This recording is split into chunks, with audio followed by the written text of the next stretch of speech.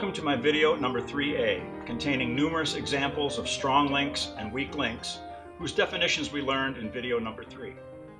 As I mentioned earlier, the main videos in the course will contain a detailed explanation of each solving technique, including the proof of why it works and why it's true, followed by a few quick examples. And then in these adjunct videos, denoted by the letter A, I will show you a lot of extra examples of the associated technique, along with several insights and tips that may pop up as we're going along. And by the time we get to the end of the course, we will have hopefully covered everything imaginable. That's my mission, that's my goal. But this particular adjunct video is really important because I want to drive home the point of exactly what I mean by conventional strong links, conventional weak links, effective strong links, and surrogate weak links. So I'm glad you're watching. I may be the only person in the world using these terms, but if you can get a handle on them, I think these concepts will really be helpful to your overall understanding. If you read and understood all the text overlays in video number 3, you will already know what I'm talking about. But just in case you didn't, we will seal the deal here in this tutorial. After watching today's video, you will be a master of strong links and weak links. Okay, let's go over to the puzzle board. Okay, let's look at a few random puzzles, and I'll point out some strong links and weak links so you can get an idea of what to look for as you are analyzing and solving Sudoku puzzles. Now, I know some of you are already looking at this puzzle and saying, oh, this is the solution to that cell, or oh, look, you can eliminate that candidate. But that's not what we're doing right now. We're not trying to solve this puzzle, so forget all that. We're just learning how to identify the different types of links, okay? And remember, these will all be what I call conventional links, simply meaning normal links between two same-digit candidates within a house or between two different digit candidates within a cell. The reason I call these conventional links is because when we start making chains and loops, the rules will have a couple of interesting and surprising twists that we will cover later. There is indeed a strong link between the two endpoints of an alternate inference chain, and I call this type of link an effective strong link, because it is not a strong link in the conventional sense, where the two candidates have to see each other. The two endpoints of an AIC do not necessarily have to see each other, and it is also possible for both of those endpoint candidates to be true simultaneously. So to me, this type of strong link falls into an entirely different category, which is why I have a special name for it. But don't worry, as long as we take it step by step, it will all come together and make sense for you in the end. Trust me on this. It's not that complicated. You'll see. So basically, we have 4 types of conventional links. Strong links between candidates that are the same digit, strong links between candidates that are different digits, weak links between candidates that are the same digit, and weak links between candidates that are different digits. So first, let's look for some conventional strong links between two candidates that are the same digit. These will always be the only 2 remaining instances of a particular digit occurring within at least one house, i.e. a row, column, or block. And remember that these are also called conjugate pairs. Strong links between 2 of the same digit are called conjugate pairs. And they will play a huge role in a large percentage of all the various solving techniques, so it's very important to know how to recognize them and find them. Okay, let's take a look. Here in row 6, we see that there are only 2 candidate 5s. They are the only 2 5s. In row 6, therefore, there is a strong link between them, and that is a conjugate pair. In column 3, we see that there are only 2 candidate 2s, so there is a strong link there. In row 8, there are 2 candidate 4s, and not only are they in row 8, but they also lie entirely within block 9, so they are called locked candidates, and we'll learn more about those later. And here's another set of locked candidates. These 2 1s here in column 9 are also locked. But that is a strong link and a conjugate pair. The 2 1s are the only 2 candidate 1s in column 9 and the only 2 candidate 1s in block 9. Now let's look at a block. In block 8, we see that there are only 2 instances of candidate 6. So that is also a strong link and a conjugate pair. Don't forget, don't neglect the blocks. I know it's easy to focus on the rows and the columns, but blocks are houses too, and you need to watch those. In row 6, we have 2 instances of candidate 2 only. So that is a strong link. They're the only 2 2s in row 6. In column 7, we have 2 candidate 9s. So that is a strong link. And in column 4, there are only 2 candidate 8s in the entire column. There are the only 2 8s in column 4. So that is a conjugate pair, and there's a strong link between those 2 8s. And in row 4, there are 2 7s. That's also locked. Those are locked in block 5 and row 4. But that is a strong link between those 2 7s.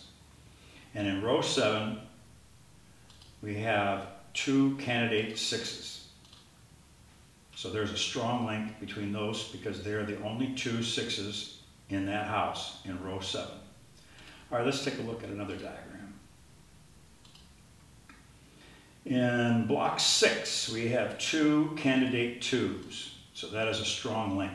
They're the only 2 2s in block 6. Now notice in a block, they'll always be on a diagonal because if they're not, then they're in a row or a column as well. But if it's only in a block, they're going to be on a diagonal like that. So there's a strong link between those 2 2s. In block 1, there are only 2 candidate 4s, also on a diagonal. They're the only 2 4s in block 1. So there's a strong link between those 2 4s, and they are a conjugate pair. In block 4, we have 2 candidate 8s. There's a strong link between them because they are the only 2 candidate 8s in block 4. In row 3, we have 2 candidate 3s. So that is a strong link between those 2 3s in that row. And in row 4, there are only 2 candidate 2s. So there's a strong link between them, and that is a conjugate pair. In block 6, we have 2 candidate 5s. So that is a strong link. And in block 6, we also have 2 candidate 9s. They're the only 2 9s in block 6. So there's a strong link between those 2 9s. And in block 3, there are only 2 2s. Those 2 2s are strongly linked, and they are a conjugate pair within block 3. In column 3, we see that there are only 2 candidate 4s. And in row 6, there are only 2 candidate 5s. So there's a strong link between those 2 5s. And in column 9, there are 2 9s. That's a strong link. They're a conjugate pair because they're the only 2 9s in column 9. And in row 6, there's a strong link between these 2 9s because they're the only 2 9s in row 6. Now remember, you can't connect that 9 with this 9. They have to be in the same house. Now for those of you who are doing the puzzles in pencil and paper, and you're filling in the candidates by hand, or pencil marks, if you want to call them that, you have to be really diligent about doing that, because if you make a mistake, you're going to mess the whole puzzle up. And every time you enter a digit into a cell as the cell's value, you have to remove that candidate from every cell that can see where that is. So in other words, if you fill in a 9 into the puzzle into a cell, every candidate 9 that's in that row, that column, or that block, you have to erase it. Otherwise, it's going to confuse you and you're not going to solve the puzzle. Now with these computer programs, they put these automated candidate lists in there.